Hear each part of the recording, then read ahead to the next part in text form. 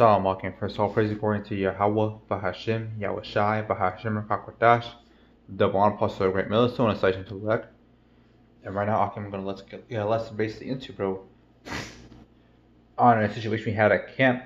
Well, for me yesterday, but at last camp basically.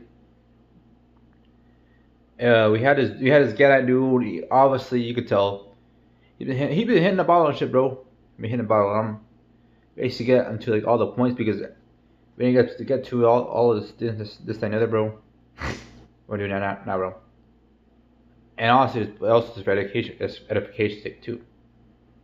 Now, he was drunk, bro. He was drunk. He was on that shit, man. He had a whole ass bottle. He had this and other, man. Now, it's completely fine to drink, brothers. It's completely fine. All right. I know some of those like Christian churches said don't drink, this, that, and the other, saying Jesus drank non-alcoholic wine and shit like that, which is not fucking true, bro. In fact, I'm gonna get that real quick.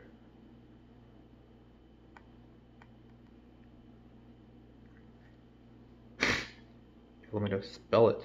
A sec. They basically called Yahweh Shai a drunk, bro.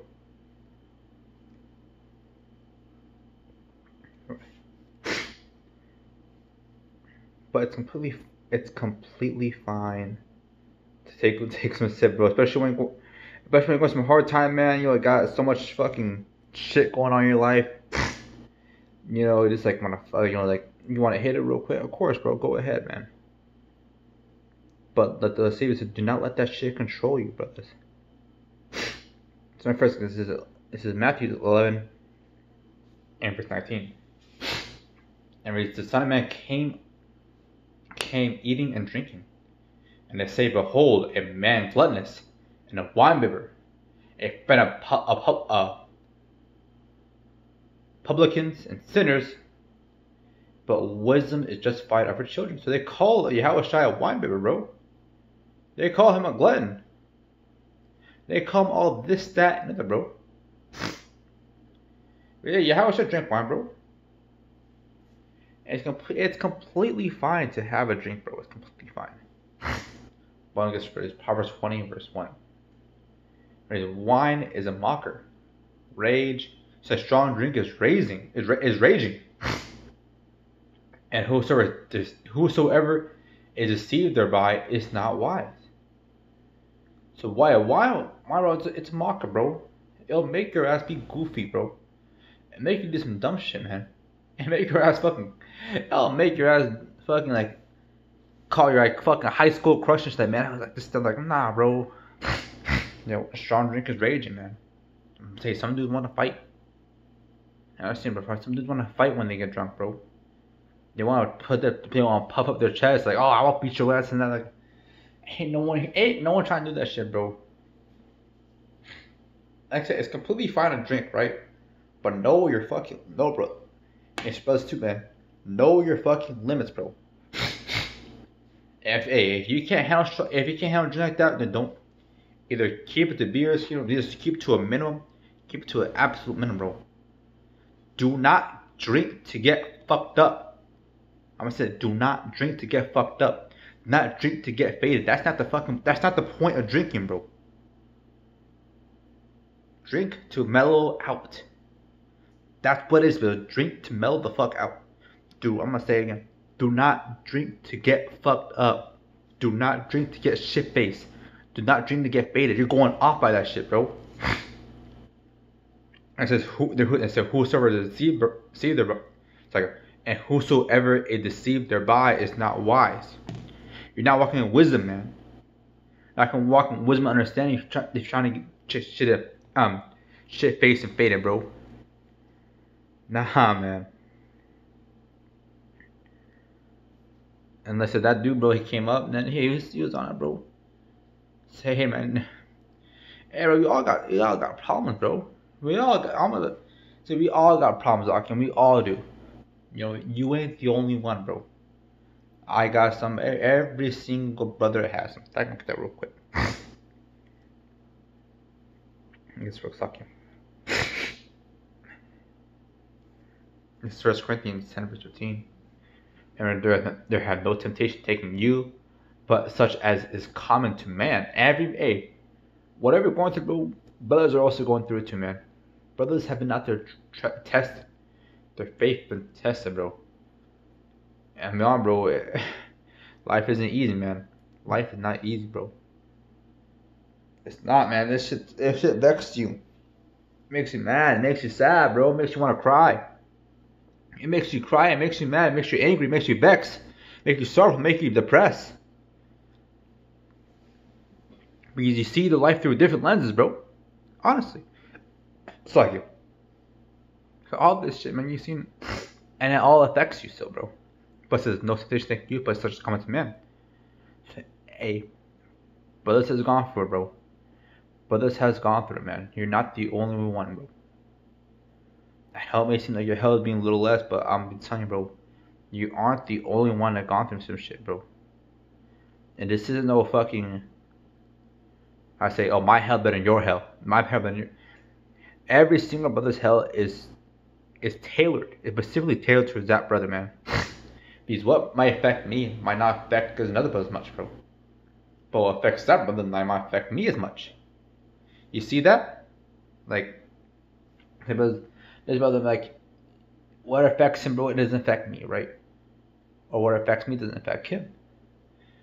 Like, oh yeah, me brother, I'm going through this, and like, oh yeah, that shit's easy. Like, can I say, oh, that shit easy, but that shit's fucking easy.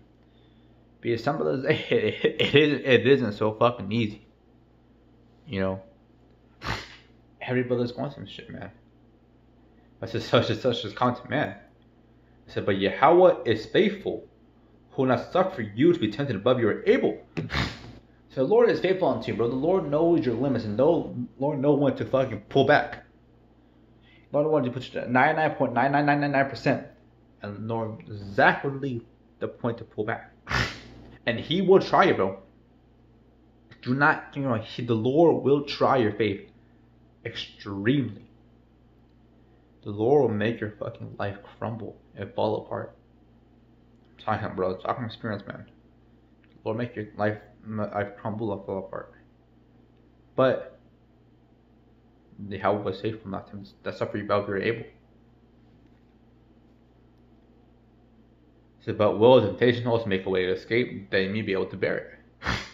And then if you prep for the thing, maybe yeah, when you're at work that day, bro, you're not feeling too good, man.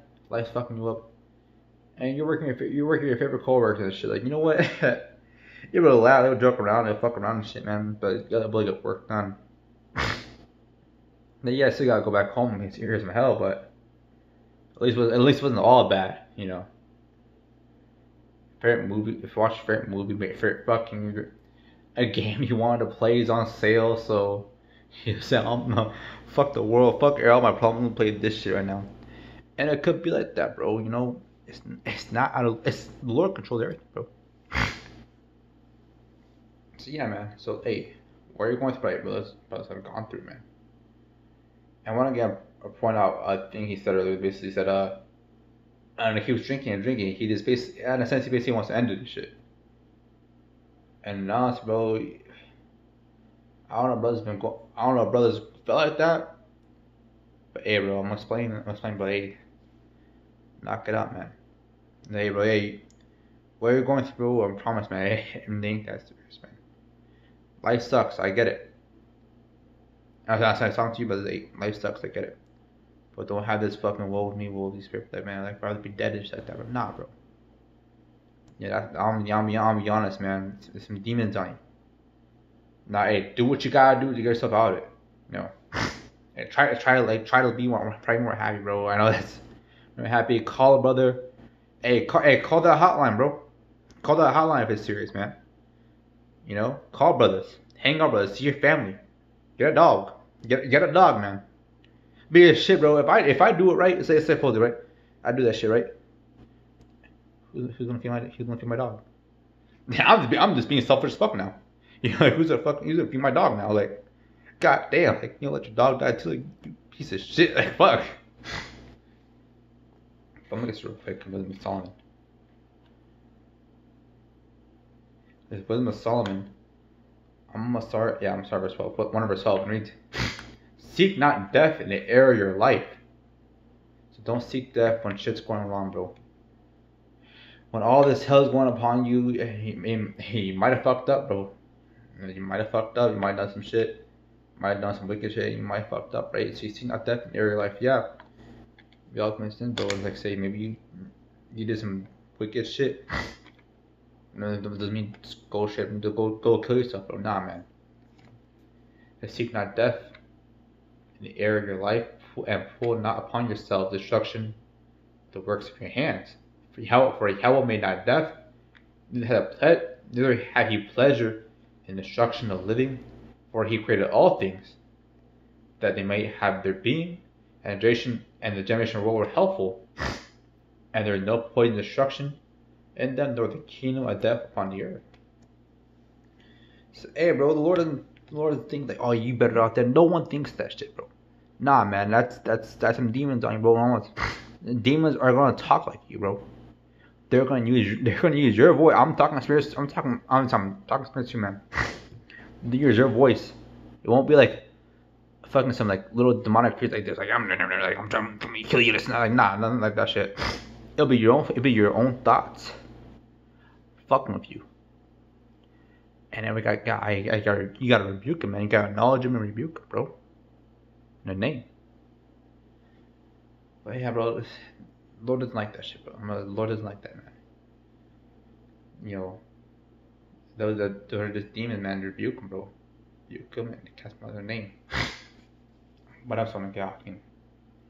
Thank of all praise and glory to Yahweh, Bahashim, Yahushai, Bahashim, Kakadash, and Shalom.